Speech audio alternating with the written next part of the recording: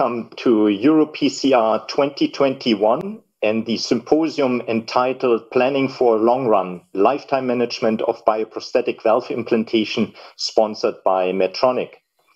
My name is Stephan Windecker from Bern, Switzerland, and it's my pleasure to co-chair the symposium with my colleague and cardiovascular surgeon Hendrik Treede from Mainz, Germany. I also wish to welcome our discussant, Eberhard Grube, as well as our expert speakers, Mohamed Abdel-Wahab and Lars Sondergaard. As TAVI has been established as alternative to surgical aortic valve replacement across the spectrum of risk, we wish to address the following objectives which are relevant for the lifetime management. Which patients fare better with TAVI than surgery and vice versa? What do we learn from the longest available follow-up data? And what are practical considerations in the decision-making process of patients with severe symptomatic aortic stenosis? I also take the opportunity to ask you to actively use the chat function to interact with us, and we will do our very best to address your questions during the discussion. It's now my pleasure to introduce the first speaker, who will be Hendrik Treede, a cardiovascular surgical colleague and expert TAVI operator who will talk about TAVI where it is equal or better compared to surgical aortic valve replacement. Good afternoon. It's my pleasure to talk about TAVI and where it's equal or better compared to SAVR. These are my conflicts of interest. When we speak about the choice between TAVI and SAVR, we usually think about risk-based decision-making. So it's a clear cut. If we have a high surgical risk, patient gets a TAVI. If the risk is very low and TAVI is even more possible, then of course it's surgery. But for many patients, it's in between. And for those patients, we have to find good ways on deciding which treatment is the best for them on a personal basis. We know from the Evolute low-risk trial that even in low-risk patients, TAVI is non-inferior to surgery, at least when it comes to the composite endpoint of death and disabling stroke. So we have to ask ourselves, what influences our choice of therapy? And we also have to answer the question, what is most important to our patients? For SAVR, of course, we have longer-term data on durability. We have less PVL, although PVL is not such an issue anymore after TAVI. We have lower pacemaker rates for sure. We have the combination of CABG, MACE, and LA occlusion, if possible, yes. And it may be the clinician's preference. But when it comes to TAVI, we have a reduced risk for AFib. We have less bleeding, less renal failure. We have better hemodynamics, better valve areas. We have faster return to activities, shorter lengths of stay, and very often TAVI is the choice of the patient. So we potentially need to change our conversation. We have maybe to leave the surgical risk concept. This might be outdated.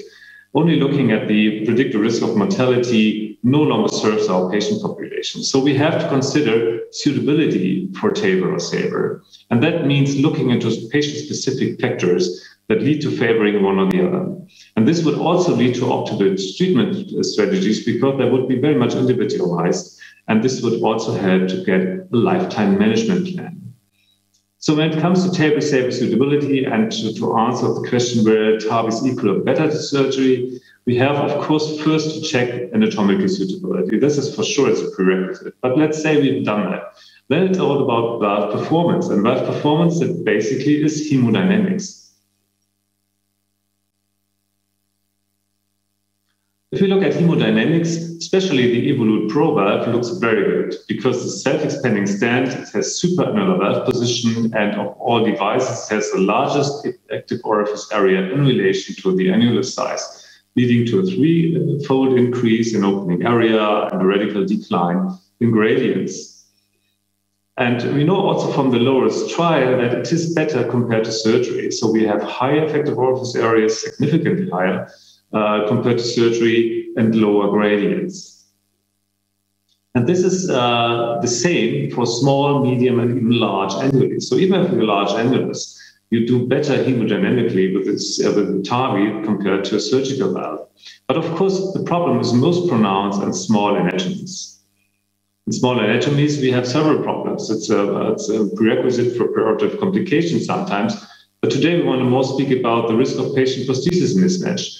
This goes along with the high residual afterload and clearly with the less durable valve. So maybe in patients with small annulus, TAVI is the first choice.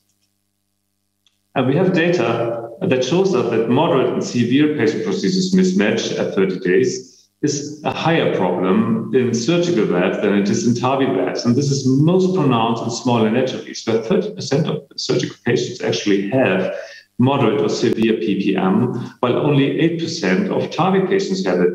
And especially the degree of severe PPM is much, much less in TAVI compared to surgery. And PPM has a negative impact on mortality. If you have severe PPM, you have a 1.8-fold increase of mortality. With moderate PPM, you have a 1.2-fold increase in mortality, as could be shown by this meta-analysis in more than 27,000 patients. And of course, the problem is also pronounced when it comes to valve and valve. TAVI and failed bioprosthesis, of course, deals with the smaller landing zone. And here we see the clear advantage for supraannular valve position. When you compare self-expanding supraannular valves with the balloon expandable valves, you see much nicer gradients, much lower gradients. And therefore, this is a clear advantage for self-expanding technologies. So let's speak about freedom from structural valve deterioration and durability.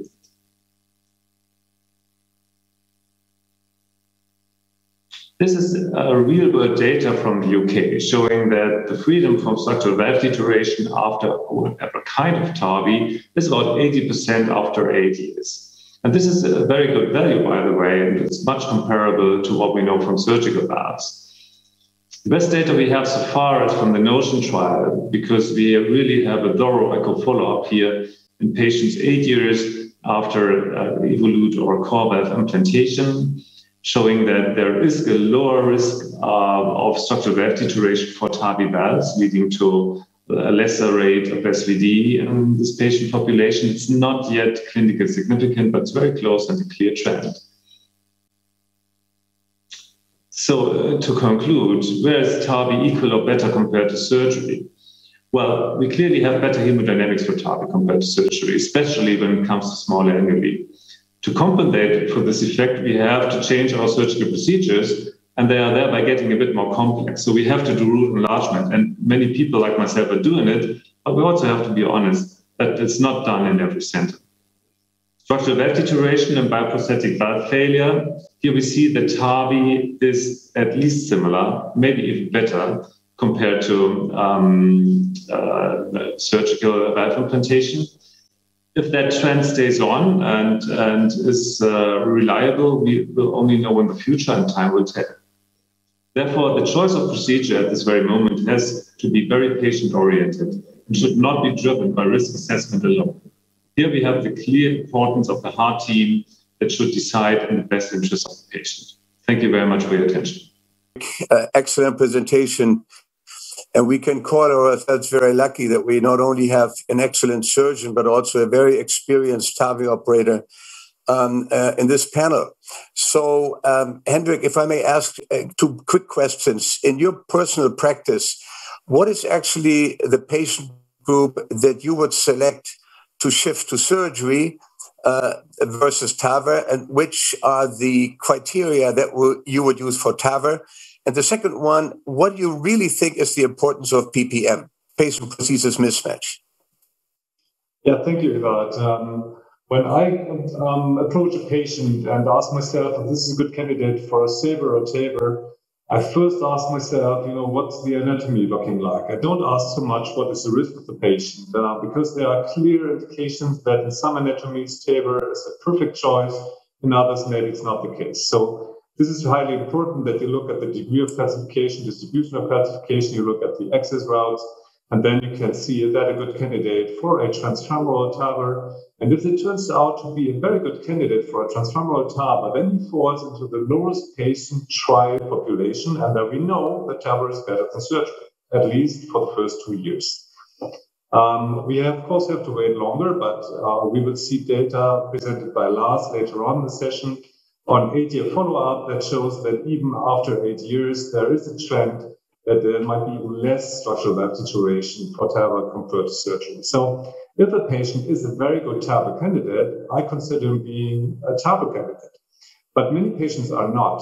And then we should not push the envelope too far, in my mind. I think that we should really also consider surgery, especially minimally invasive surgery, and even with root enlargement if needed, and do this in a patient. And do not spend too much time on calculating risk for these patients.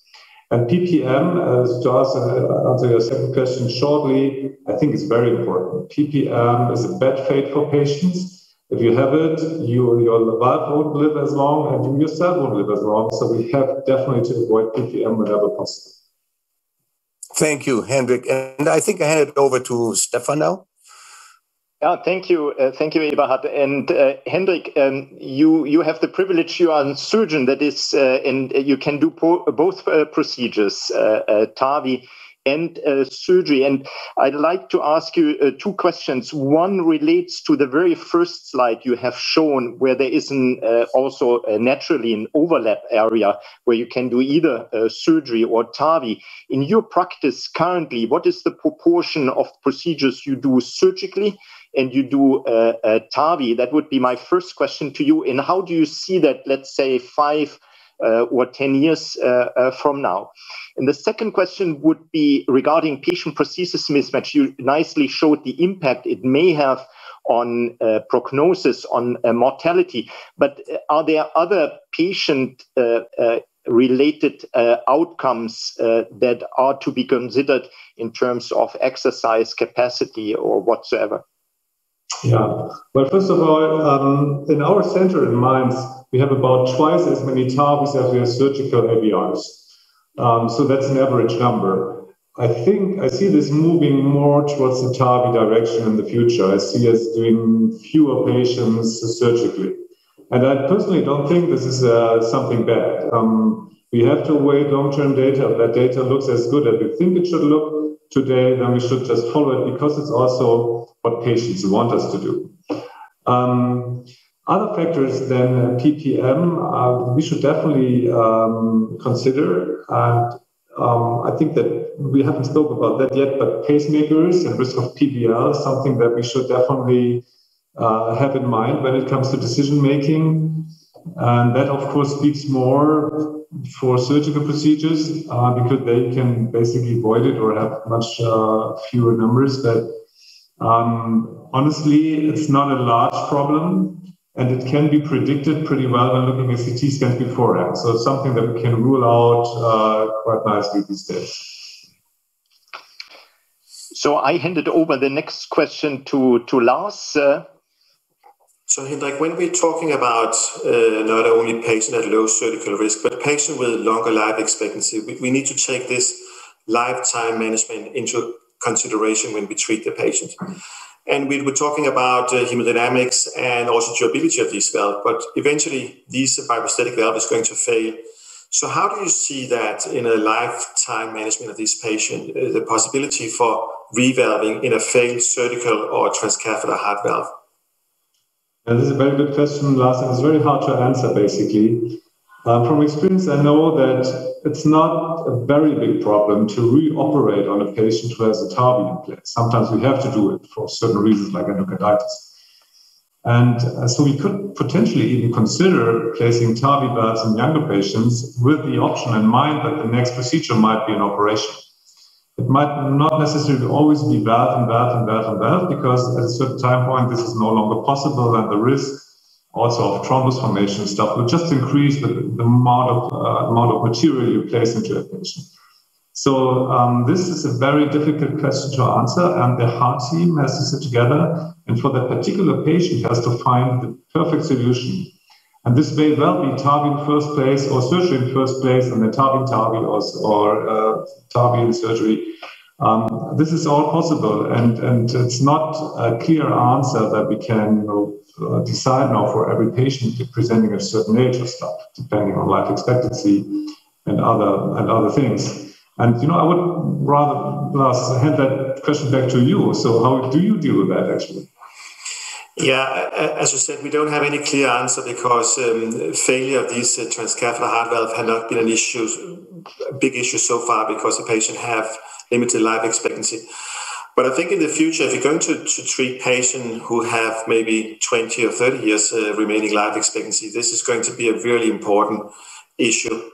And probably as we discussed, the better hemodynamic we can have with the first valve, the longer is the valve probably going to last, and the longer you can wait before you need to revalve it. So I think that is certainly one thing you need to take into consideration. Do a CT scan up front and make sure you know the size of the annulus and how you give the patient the best hemodynamic outcome with the first valve. And then down the line, you have to make a consideration what's pro and con for doing a TAVI in TAVI, or maybe explant a TAVI valve and put a surgical valve in. It's going to be patient-specific questions. Yes, definitely. So the decision-making process is a difficult one, and this is also the topic of the next talk that will be given by my co-chair, Stephan Windecker. It's about patient age, risk factors, risk scores, and preference in decision-making process. So, Stephan. My name is Stephan Windecker, and I will address the issue of patient age, risk factors, risk scores, and preferences in the decision-making process of transcatheter aortic valve implantation versus surgical aortic valve replacement. These are my disclosures. Aortic stenosis represents 1/3 of native valvular disease in Europe, and there's an exponential increase in the prevalence of aortic stenosis with age, as you can recognize on the left side graph. In the German aortic valve registry, which is depicted on the right side, you see the age distribution of patients undergoing transcatheter aortic valve implantation with a peak of a mean age of 85 years and the cumulative distribution for surgery with a peak in the age of 75 years of age. So clearly an elderly patient population.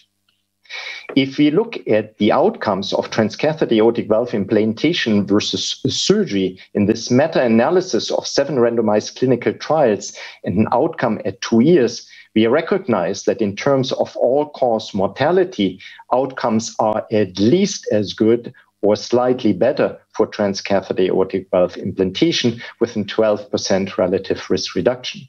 But the important message of this slide is that the benefit is irrespective of baseline surgical risk. If we look at risk scores for decision-making, we see on the left side the EuroScore 2 and the SDS score that have been used for surgical risk estimates, which only have modest performance when applied for transcatheter aortic valve implantation. Similarly, the 4 risk scores listed here in the middle of the slides all feature inferior outcomes, and it is only a machine learning-based risk score that performs better but uses procedural complications. And therefore, the utility of risk prediction models is limited as it relates to transcatheter aortic valve implantation. During the past 2 years, there has been an important paradigm shift whereby previous guidelines in 2012 and 2017 recommended a surgical risk-based categorization as to whether patients should be allocated to transcatheter aortic valve implantation or surgery. Following the publication of the low-risk trials, this no longer holds true. And other factors, including age and life expectancy, anatomy, risk of complications, and comorbid conditions should be the basis for decision-making. An important consideration beyond the biological age is life expectancy. And there is agreement that among patients more than 80 years of age with a life expectancy of less than 10 years, transcatheter aortic valve implantation should be preferred because the prosthesis is expected to outlive the patient.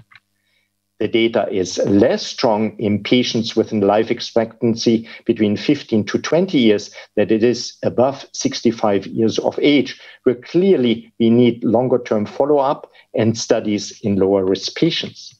However, one issue is that new valve iterations will be developed, and the data from the earlier generations devices will be probably too late to change surgical interventional practice. In the most recent edition of the ACC AHA guidelines, there is preference of transcatheter aortic valve implantation for patients above 80 years of age, whereas in patients 65 to 80 years of age, there is an equal recommendation within Class 1A indication for either TAVI or surgery, as long as TAVI can be performed by the transfemoral route. However, these general recommendations need to factor in certain risk factors for TAVI, which may be unfavorable, including in bicuspid aortic valve, other risk factors of valve anatomy, as well as unfavorable femoral access and severe coronary artery disease and multivalve disease. If we turn to bicuspid aortic stenosis, it has been shown to be safe and feasible with acceptable one-year mortality rates. But we also realize that bicuspid valve anatomy is rather heterogeneous and that outcomes are inferior in patients with excessive calcification of leaflets and larynx. There's also a higher risk of stroke as compared to patients undergoing tricuspid intervention. There's a higher risk of permanent pacemaker implantation, and there is a higher risk of annular rupture. So certainly more data are needed.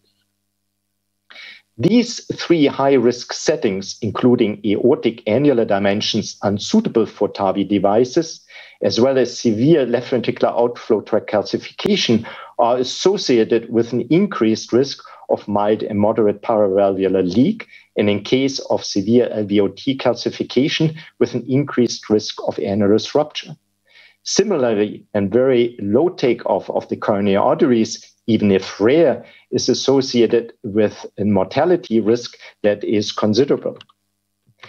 Turning to unfavorable femoral access, we do know that fortunately this proportion of patients is decreasing and constitutes only 5 to 10% of all TAVI eligible patients. But nevertheless, we know from randomized trials that the transthoracic access is inferior to transfemoral access. And at this point in time, there is insufficient data to indicate which one is the best alternative access. Looking at patients that have aortic stenosis and concomitant coronary artery disease, there's also very limited data from randomized trials such as TAVI and PARTNER indicating that TAVI and PCI provide similar outcomes in terms of mortality and stroke as compared to CABG and surgical aortic valve replacement. But clearly, these are selected patients and more data are required. Finally, if we turn to patients with multivalve disease, that is, patients with severe aortic stenosis and significant mitral regurgitation, significant mitral stenosis, and significant tricuspid regurgitation, surgery should be preferred over transcatheter aortic valve implantation if patients are at low surgical risk, as in treatment of the other valve lesions at this point in time is less standardized as transcatheter aortic valve implantation. Certainly, in the selection, patient preferences play an important role. And as it relates to the procedure, TAVI is less invasive. It does not require cardiopulmonary bypass and prolonged ventilation. As it relates to the procedural risks, it is similar or lower in terms of mortality. There's a lower periprocedural stroke risk, and there's a lower risk of new onset atrial fibrillation, bleeding, and kidney injury. The early outcomes favor TAVI with shorter hospitalization, faster return to normal life, and a better quality of life. However, there remain uncertainties as it relates to the long-term follow-up, including the coronary access issue, long-term data regarding durability, and the long-term consequences of permanent pacemaker and atrioventricular conduction abnormalities. I'm closing here, and thank you very much for your attention.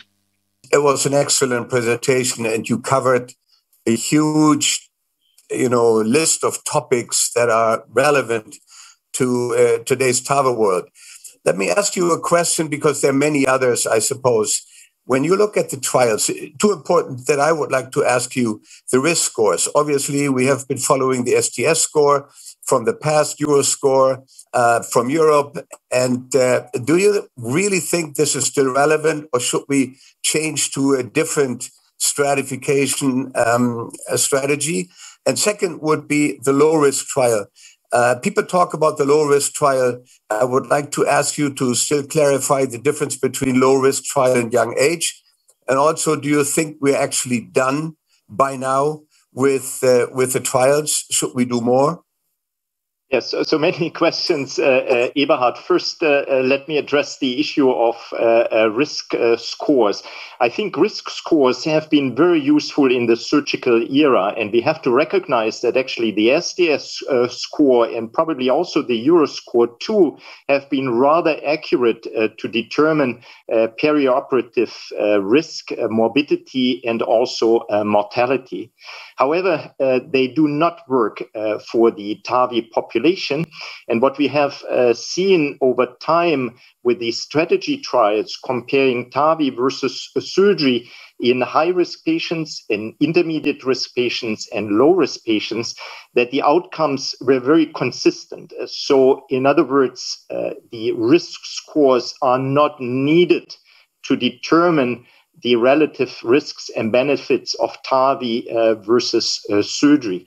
And therefore, and I think we are in agreement with Hendrik as a surgeon, and as he outlined in his previous presentation, really the decision-making in the future and now should be based on anatomy, feasibility in terms of the relative risk for either TAVI or surgery, and also in a certain sense, age. And I think age then addresses your second question as to whether the low-risk trials that have been completed to date reflect younger patients.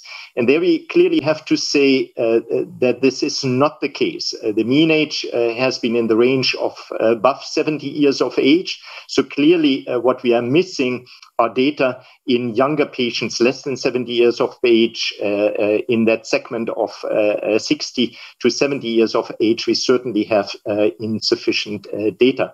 But I think more data are coming forward. And I think we will hear more from Lars, who not only did the Notion 1 trial, but is also doing the Notion 2 trial, where certainly lower risk patients at younger age will be or are ongoing to be included. Perfect. I think we have to hand over a question to Mohamed. Yeah, so great talk, Stephan. I want to get back to the anatomical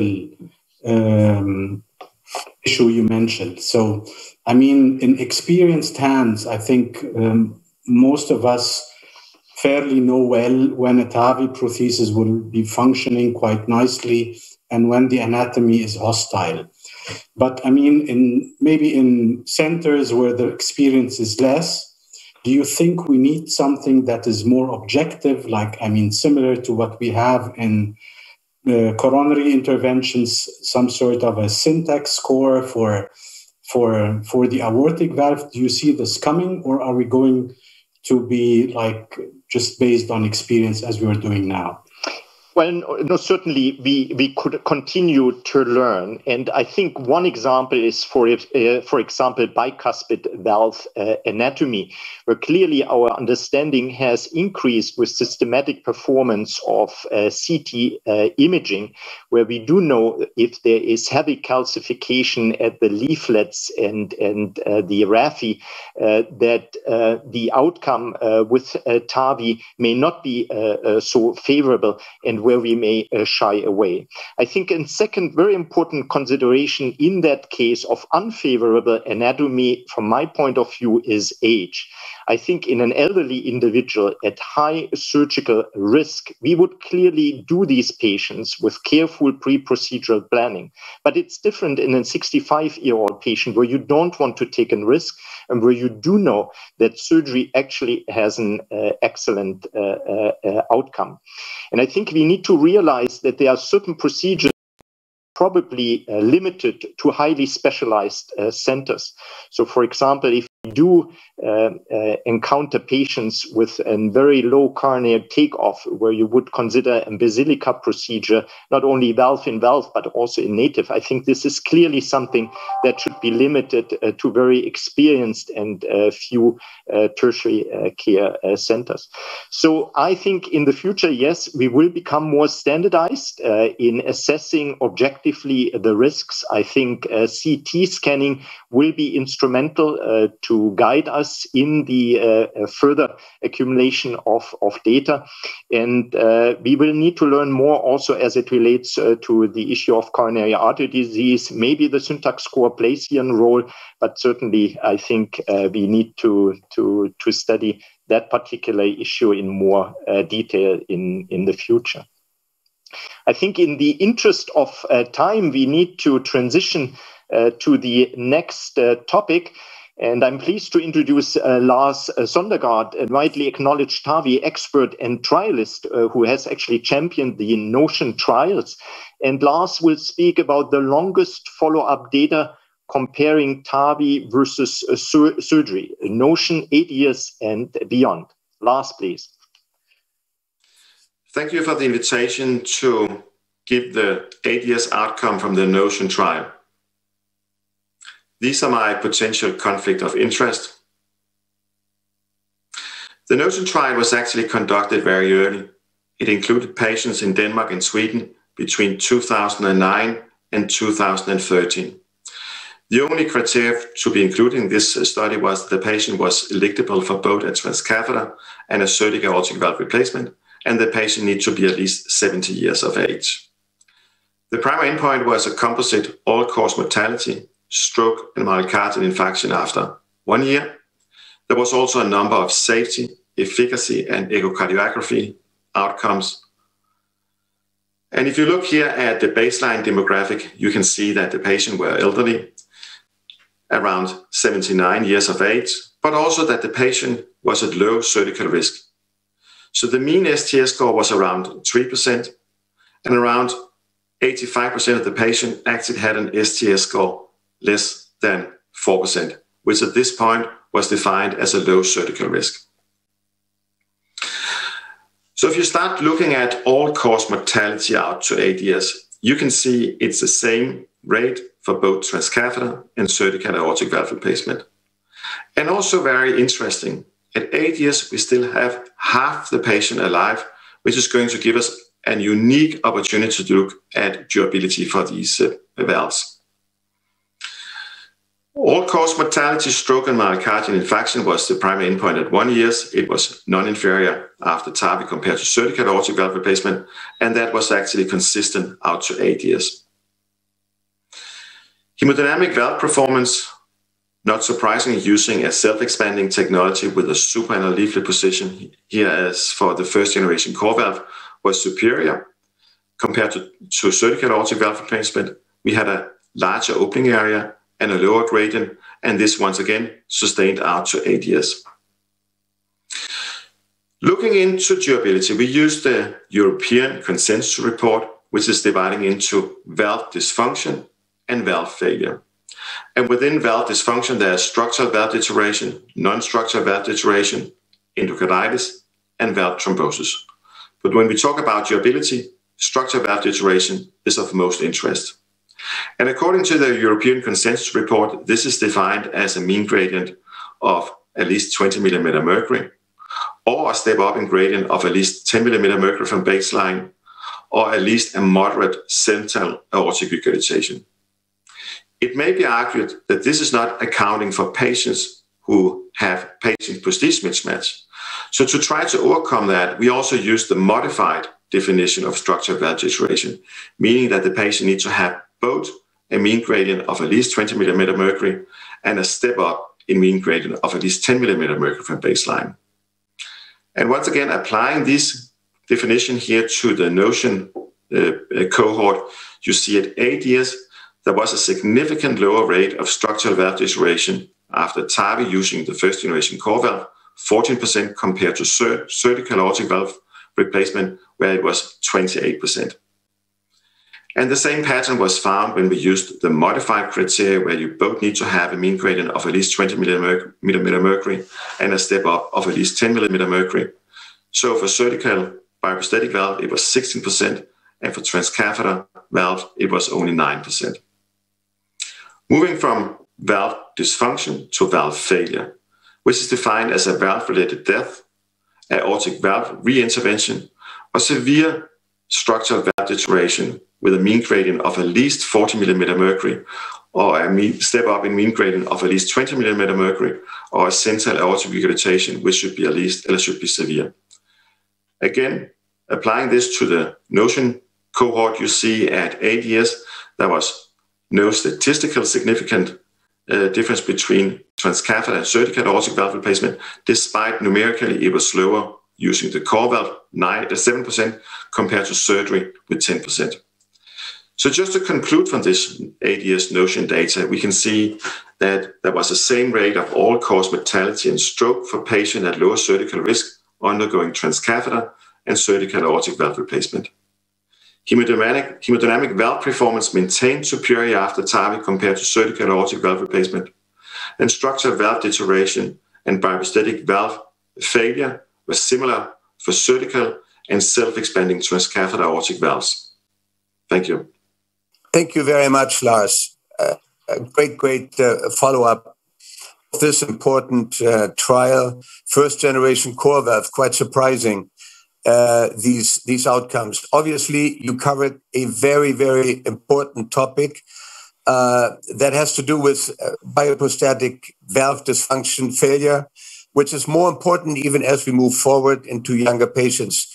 What is, it has been quite a confusing story with surgical definitions and echo definitions and interventional definitions. What is your recommendation in order to compare surgical and TAVR data on a forward-going basis?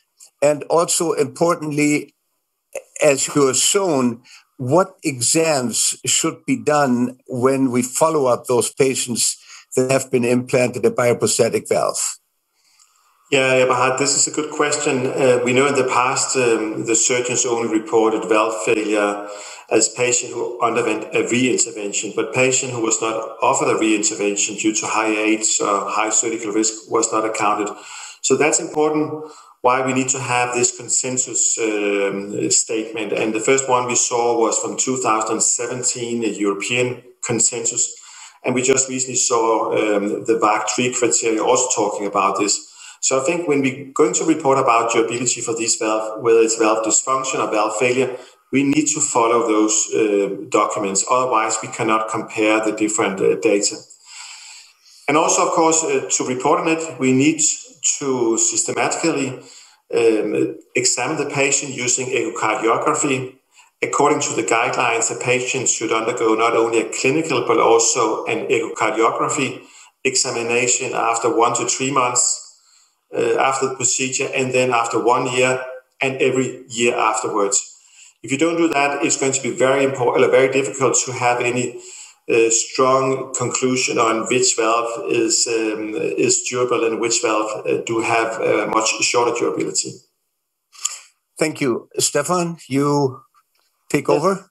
Thank you, Lars. You have, I think, described the phenomenon also of halt and the role of thrombosis. And I guess my question is, we have very good data out to 8 years now in the NOTION trial. What do you think we can do as physicians on the pharmacological end to improve long-term outcomes?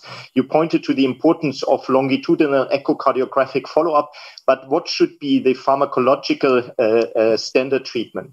Yeah, as you know, there's 4 parts of this valve dysfunction. One is valve thrombosis, but valve thrombosis means that the patient has clinical valve thrombosis with high gradient and often symptoms.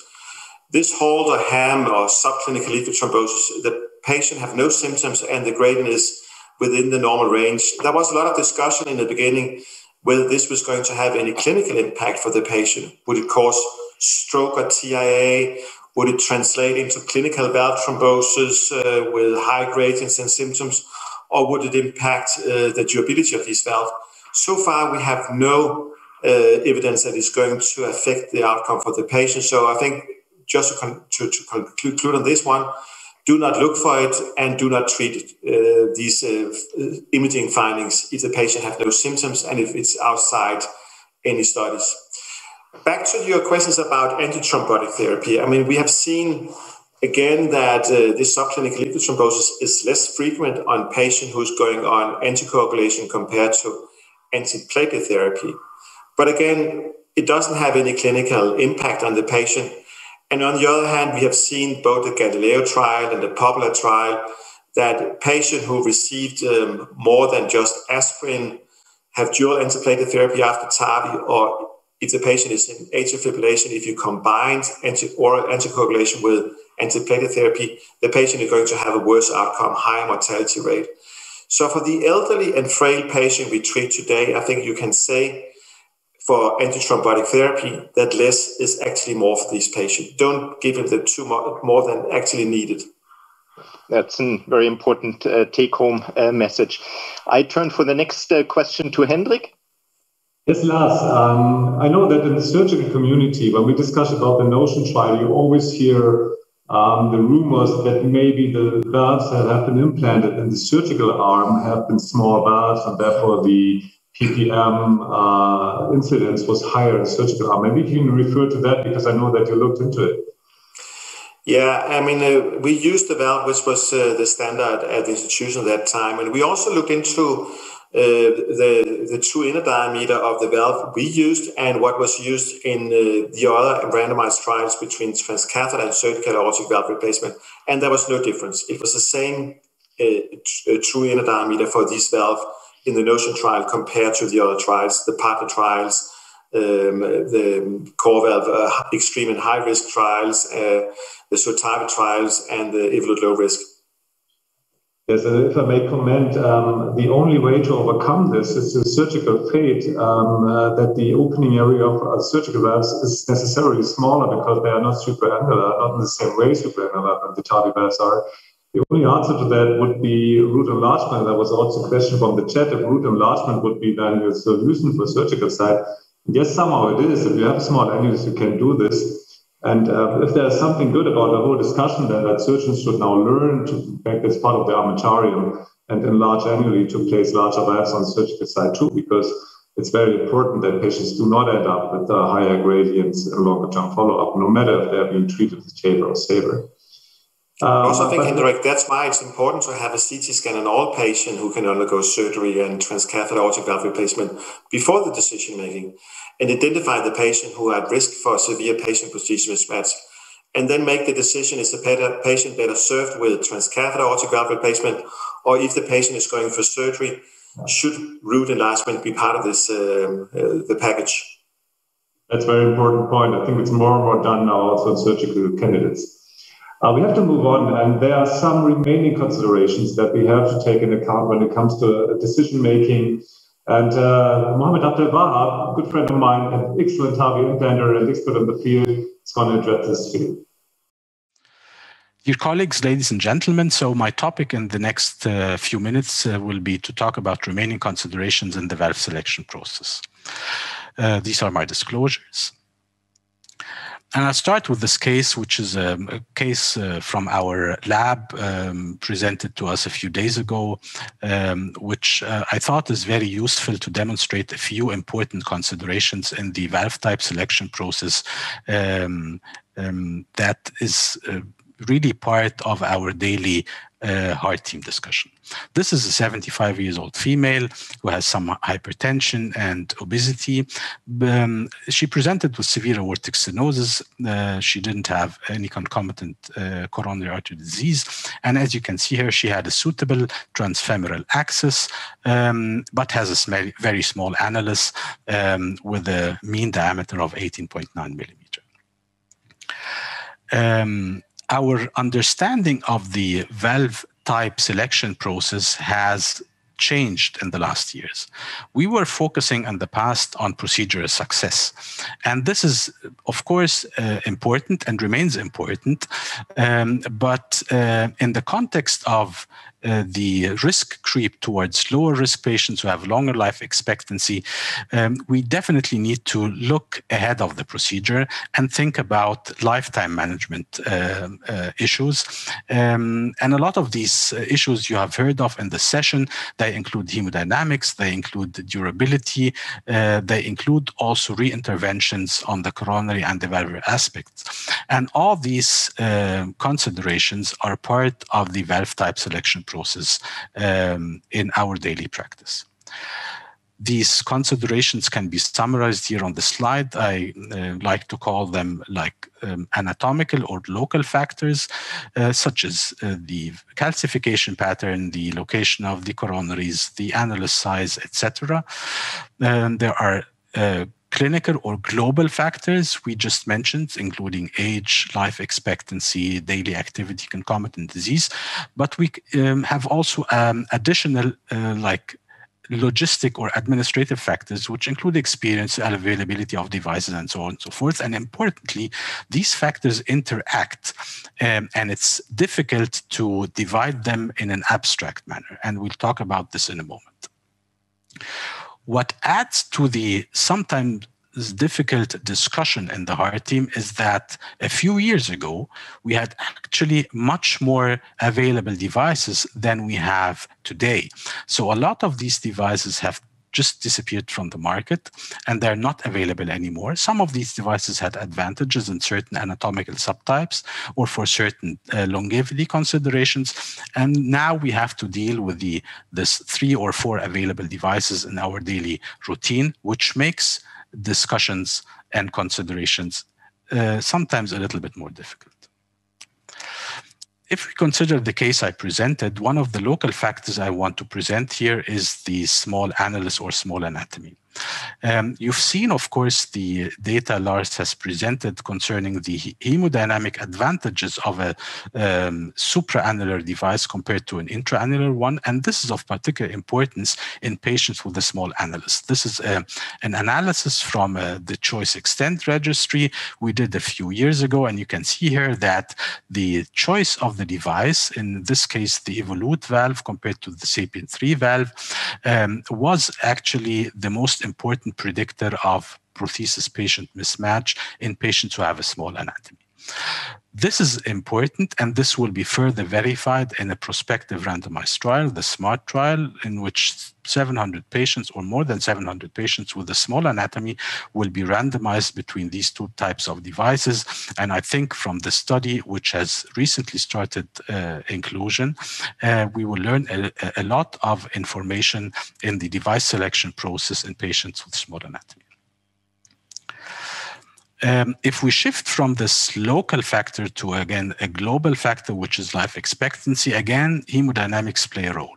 These are data from the Choice trial at 5 years, where we compared the older generation devices, the Colvalve and the Sapien XT, in a randomized pattern. And you can see here again the favorable hemodynamics of the supraannular device compared to the intraannular device, which is more or less reflected also in the incidence of structure degeneration, structural valve deterioration at 5 years, which was in this study higher with the balloon expandable device compared to the self-expanding one.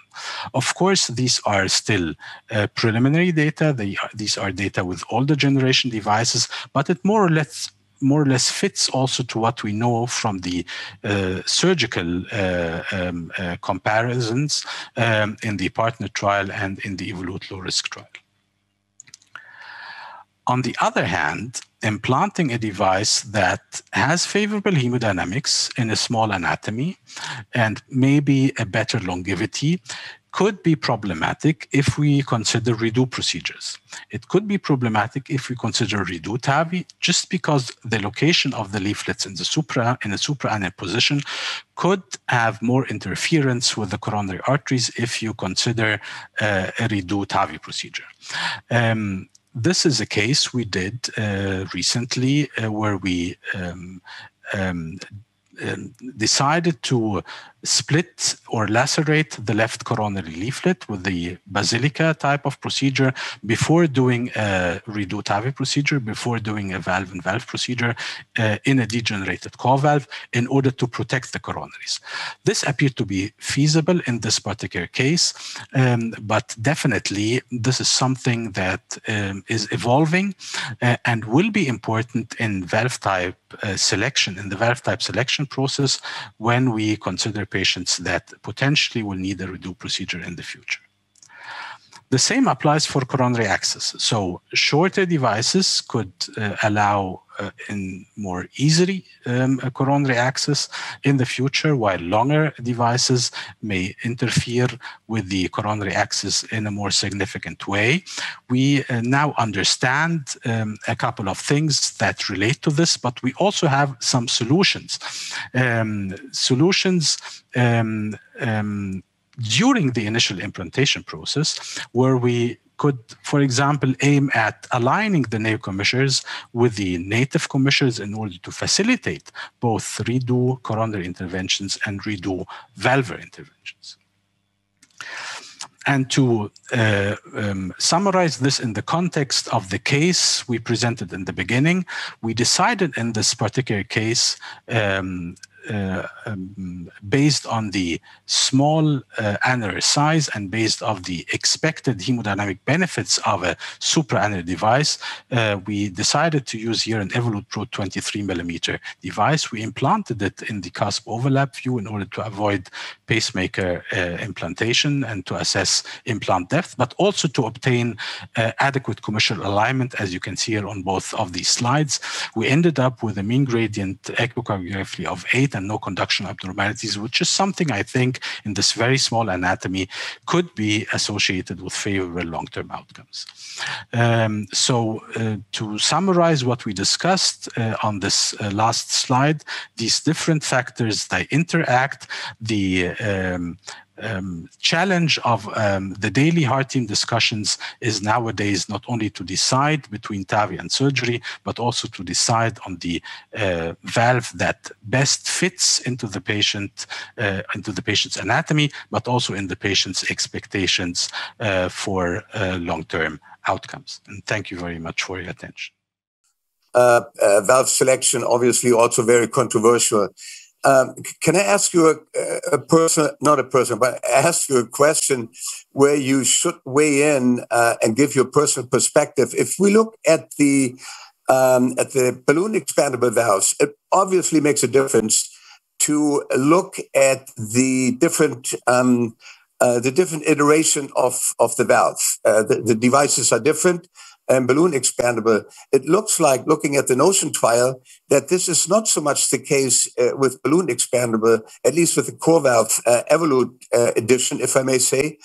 Do you think we have to expect to look carefully and separate the question of structural valve deterioration or failure, looking at the two different valves? Do we expect something to happen in future editions of Evolut as compared to the change of XT to S3? This is a very good question. So I personally don't think that these iterations in device technology, both for the balloon and for the self-expanding devices, that they should make a big difference in longevity.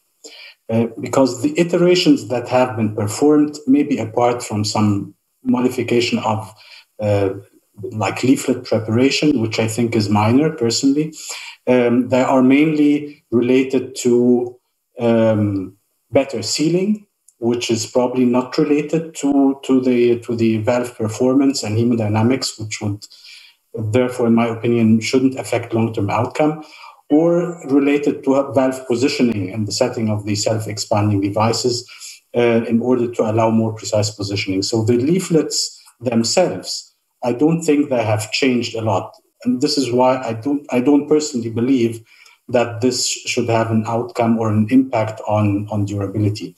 I think that the differences we see between XT and S3, first of all, you cannot compare directly because these are not directly have not been directly randomized, but you're extrapolating from different studies. But they may be due to changes in practice. I mean, we've seen what we do or what we obtained hemodynamically with a valve that is supraannular in position, but also that is a little bit more oversized to patient's anatomy. And what we have, I think, with the modern balloon expandable devices, we tend to less oversize. And maybe this comes at the cost of a little bit worse hemodynamics. I'm not sure this is the case, but could be an explanation. Okay. Mohamed, can I also ask you a question? We have seen some iterations of the valve for sure, and you were mentioning it, but we have also seen iterations in the technique, how we implant the valves. And just recently with the Evolute, there have been iterations that are now, commonly done in practice, like cast overlay and commissural alignment and things like this. Just looking at the technical aspects, do you think that this will make a change in a long-term durability of valves and has an impact also on the choice of valves in younger patients? Yeah, again, I think this is important. I'm not sure whether, again, it will impact durability. It could be, but more importantly, it gives us a little bit more freedom in deciding how to implant a particular device in a particular patient. I think in the future, we should a little bit go away from implanting the device the same way in every single patient. This is something we used to do. We changed practice, and then we started to implant higher up. And then for example, the recommendations to implant high in all patients to reduce pacemaker rates. We shouldn't forget that this could come at the cost of, for example, coronary access or more difficult valve-in-valve procedures. So we may be we have tools now. We can implant valves more precisely. So maybe we should adapt this to the patient needs and patient's anatomies. If we are expecting that this patient will require a pacemaker, then we can implant higher up. If we are expecting this patient will probably need coronary access, then we may be not aiming at implanting at 0 millimeter depth. And the same also applies to commissural alignment. We have a tool that can facilitate probably redo procedures or reinterventions, but maybe it's not necessary to insist on it in a 90-year-old lady who doesn't have coronary artery disease. So I think these techniques are very helpful. They give us tools, they give us freedom, and probably by selection, we can improve outcomes. Yeah, very short question and answer. You mentioned the SMART trial. Aside from that and others that are being now under development, what is the number one trial you'd love to see in TAVI right now? Oh, it's a good question. Are trials done? So maybe I'm thinking of two, actually. I'm thinking of a device comparison in bicuspids, particularly in bicuspids that we think are treatable, as Stephan mentioned. So I think we know now which bicuspids we can treat and which not. And it's interesting to know the comparative efficacy of devices. And the second one, I like comparing devices, as you know, would be maybe a trial looking at long-term durability. Yeah, thank you very much, Mohamed. Unfortunately, we run out of time. We could have this discussion for a much longer time. First of all, thanks to all the speakers. I think it was an excellent symposium, and we have had good discussions and very didactic, clear presentations. Thanks to all of you, and also thanks to Medtronic for sponsoring this session. What I learned in this session is that now that we definitely move towards younger patient populations, lower risk patient populations, the heart team carries a much higher responsibility, because we have to consider long-term outcome of patients much more than only short-term outcome. And this is a difficult task, and we are not there yet. Personally, I'm not sure if everything that we discuss in the heart team will turn out to be true in the future, but we have to take the right decisions. And I think we mentioned some points that are of high importance. High important to me is hemodynamics. We have to make sure that we end up with the best hemodynamics after TAVI implantation.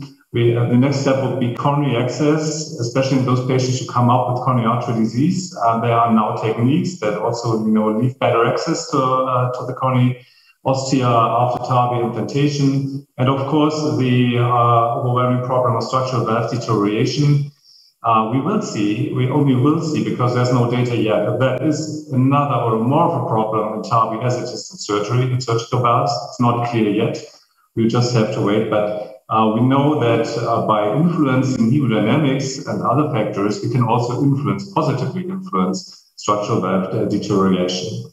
And with this, I really thank you all for participating in this great symposium. I learned a lot. I hope that all the people in the audience did also learn a lot. And I wish all of you a great and ongoing EuroPCR.